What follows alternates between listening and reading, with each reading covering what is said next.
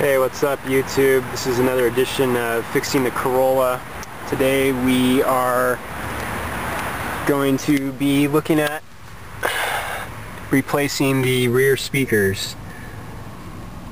And what I did for that, well, the tools you'll need, all you'll need is a screwdriver and a socket wrench. Another YouTube video on here already went through how to take the back speaker panel off, and it was a good video, so I don't need to run through that. I would just add that you do have to, I had to take the side panels off here, which just pop off with your fingers. The left and the right one here, they come off easy. And I'd also add that this back brake light right here, you don't need to go through the trunk to take that out. All you need to do is press it forward towards the back window, about ½ an inch, and it'll come out and then just lift out.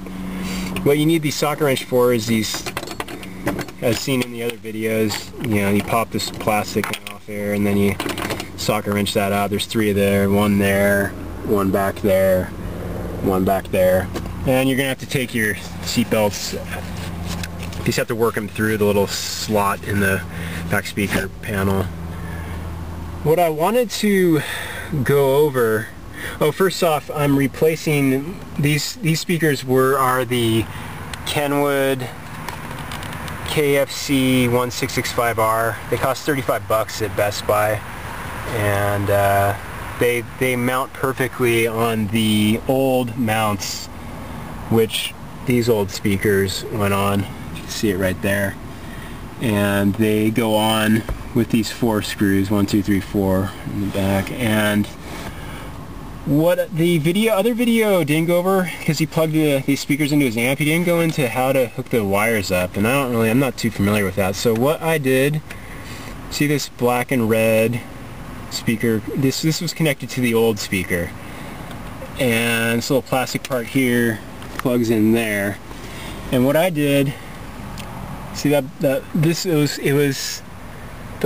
speaker wire was plugged into these terminals right there, and you just cut them off closest to where it meets the terminal, and then you're gonna take the new speaker wire and you're gonna crimp connect. See this little crimp connection? I bought these at Walmart.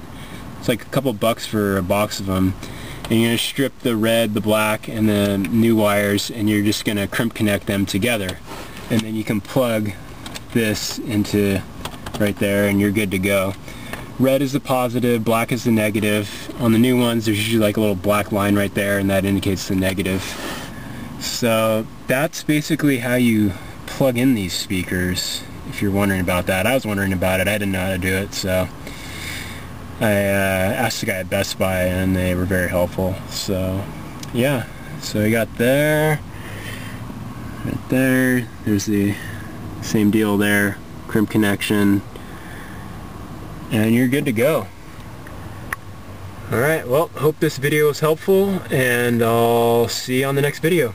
Thanks for watching.